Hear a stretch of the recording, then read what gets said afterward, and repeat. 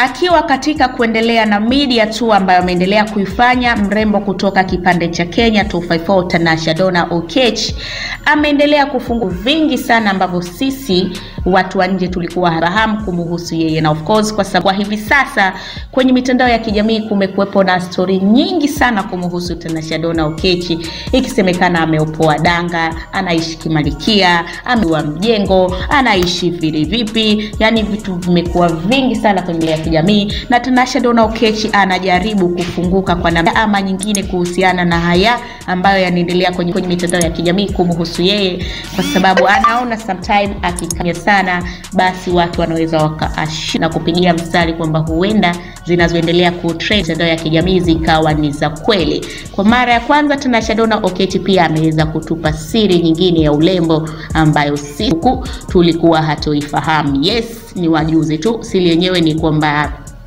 tunafahamu kabisa Tanasha Donna Afunguka aliwahi kufanya ngoma na Alikiba, alikuwa kama video viseni, na ni moja kati ya ngoma ambazo ziliwahi kufanya vizuri sana kutoka kwa ngoma ya Nagaramia, akiwa ameficha na Christian Bella. Ni bonga la ngoma, na ndani ya ngoma hii Tanasha aliapia kama video viseni. Na kwa mara ya kwanza Tanasha amefunguka ilikuwa vipi mpaka akapia hiyo ngoma. Kwanza amesema kwamba kwa enzi hizo yeye alikuwa ni commercial model na alikuwa akilipwa kwa ule modo wake, na ile ndani ya ile ngoma hakufanya kama video viseni bali commercial model. Ndio anasema kwamba hawahi kufanya kazi ambayo angereact kama video viseni. Of course tunafahamu hawa ma video viseni kunawezekana ngoma ambayo wadada wanakuwa wengi wananingua na nini, lakini yeye hakutaka vitu kama hivyo kwa sababu alitaka kujidifferentiate yeye na ma video viseni na akaremain kuwa commercial model.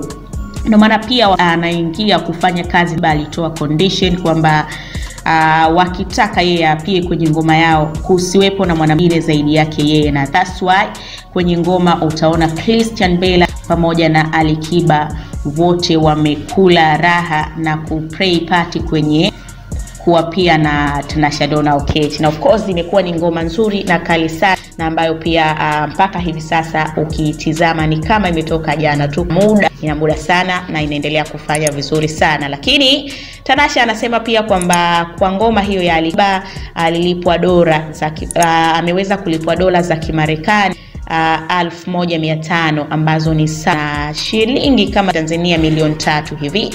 So unaweza kuona kupitia kazi yake amelipwa kiasi kikubwa sana cha pesa. Zoana hakikuwa match lakini alilizika.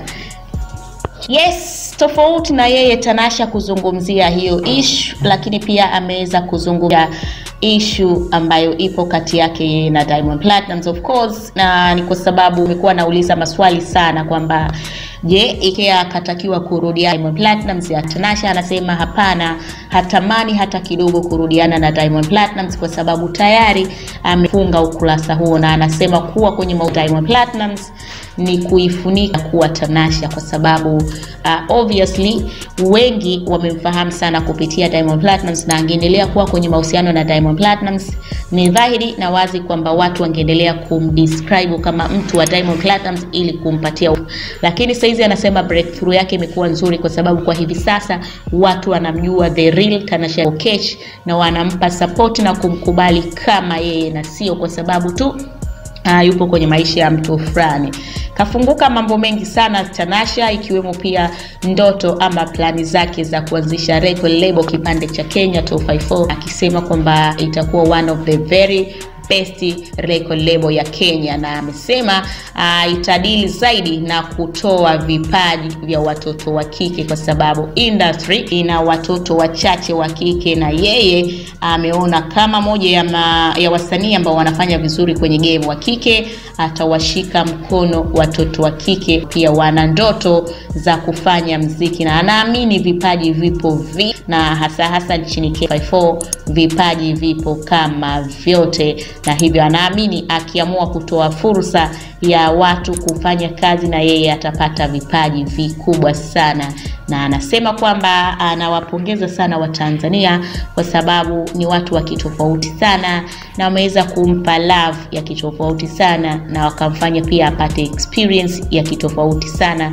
ambayo hakuwahi kutarajia kama wahi kuipata kwenye maisha yake. Lakini pia anasema kwa hapa TZ ana miss zaidi menu ama chakula cha bongo. Anasema wabongo kwa kupika ni noma, salute. Na hivi nilikuwa mpenzi wa sosi, alikuwa akienjoy sana mapishi ya wabongo. Hicho ndo kitu ambacho anakimisi zaidi Tanzania. Lakini pia amesema ameweza kufocus zaidi kwenye kumpa ambacho anakitaka mtoto wake Nasib Junior, mtoto wa kwake yeye Tanasha Donna Afunguka na mtu mzima Diamond Platnumz. Na anasema kumzaa Nasib Junior kumebadilisha vitu vingi sana kwenye maisha yake, na hicho ndo kitu pekee ambacho mimi nitakuwa grateful na ataendelea kusema anamshukuru Mungu kwa hicho. Lakini pia anaweza kuzungumzia swala la ukaribu wake yeye na Jamal Gaddafi. Anasema ukaribu wake na Jamal ni kwa ajili ya kazi tu. Kwa hiyo watu ambao wamekuwa wakizusha story kwenye mitandao ya kijamii kwamba anatoka na kazi ni ya Jamali ambaye ana pesa sana na ndiye amemfanya Tanasha aendelee kuvyo, waache kufanya hivyo kwa sababu mwisho wao yeye na Jamal Gaddafi hakuna kitu ambacho kinaendelea, na hizi story ambazo zina mitandao ya kijamii ni kuendelea tu kunogesha pay na kufurahisha mitandao. Na that's why Tanasha hapendi maisha yake binafsi kuwa kwenye mitandao, kwa sababu huwa ka vitu kama hivi ambavyo vimeendelea kusemwa na watu kwenye mitandao ya kijamii. Lakini pia anasema yeye anamkubali sana Diamond Platnumz na always ana mapenzi kwa Diamond Platnumz kwa sababu ni baba wa mtoto wake, na hilo halipingiki. Kwa hiyo ataendelea kumpenda for the rest of her life, na hata kama watu wataona anakuwa karibu na Platnumz, wasitengeneze hizo story ambazo wamekuwa kwa sababu pia juzi kati alionekana kumsupport Diamond Platnumz na story zikaanza kusambaa kwa wingi sana kwenye mitandao ya kijamii, ikisemekana Tana anajaribu kujirudisha kwenye maisha ya Diamond Platnumz na anajaribu kufanya kwa namna moja ama kwamba aonekane anakuwa the best option ambayo Diamond Platnumz angekuwa kuichukua endapo ikitakiwa achague kurudiana na moja kati ya baby mamas ambao amewahi wanao kwenye mahusiano. Kingine pia ambacho Tanasha Donna Afunguka ameweza kufunguka kumhusu yeye ni kuhusiana na project zake mbalimbali ambazo amepanga zifanye kwa mwaka huu wa 2020, yani 2020, na ameweza kusema kuna nyimbo 4 ambazo ni collab kubwa na wasanii kutoka hapa Afrika ambazo anatarajia na anaamini zitakuwa one of the best ambazo amewahi kuzifanya. Na of course pia ameweza kusema soon na release moja ya ngoma ambazo zipo kwenye EP ya kwake na Tela EP ambayo aliachia miezi kadhaa iliyopita na ikatengeneza headline kama zote baada ya mtu mzima Diamond Platnumz kukata doka katikati ya shughuli na kusababisha commotion na mazote kwa mitandao ya kijamii.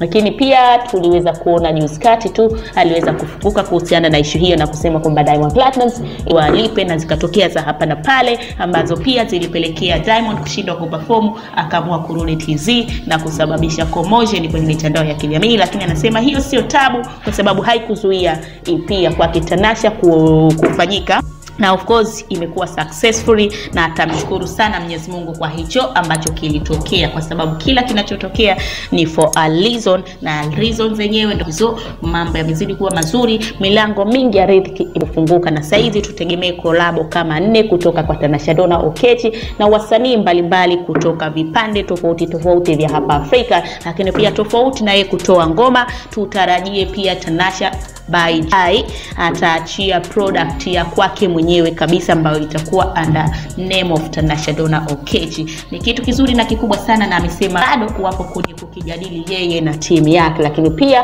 kuhusiana na record label, tutegemee within these 3 years za mwanzo atakuwa ameachieve ndo ya kuwa na record label kubwa sana kipande cha Kenya 254, na ambayo pia itatoa na fursa kwa wadada wengi kipande cha Kenya. So pia amesema haitakuwa wanawake tu, hata wa vijana wengi wengine wataajiliwa, watapata mashavu ya kuwa signed katika record label ya Tanasha Donna Afunguka, lakini priority kubwa itapewa kwa wanawake kwa sababu industry ina upungufu wa wasanii wa kike. Kafunguka mambo mengi sana recently Tanasha, lakini pia anasema amejitahidi kuwa na exclusive nyingi kwa sababu anaamini baada ya hapo atateke break from social media ili watu wa Messi atakapokuja kufanya kitu kingine kichukuliwe kwa ukubwa, na hiyo ndio strategy ambayo ameamua kutumia yeye kuendelea kutrendi na kuzungumziwa na watu. Ni mengi sana amefunguka Tanasha Donna Afunguka.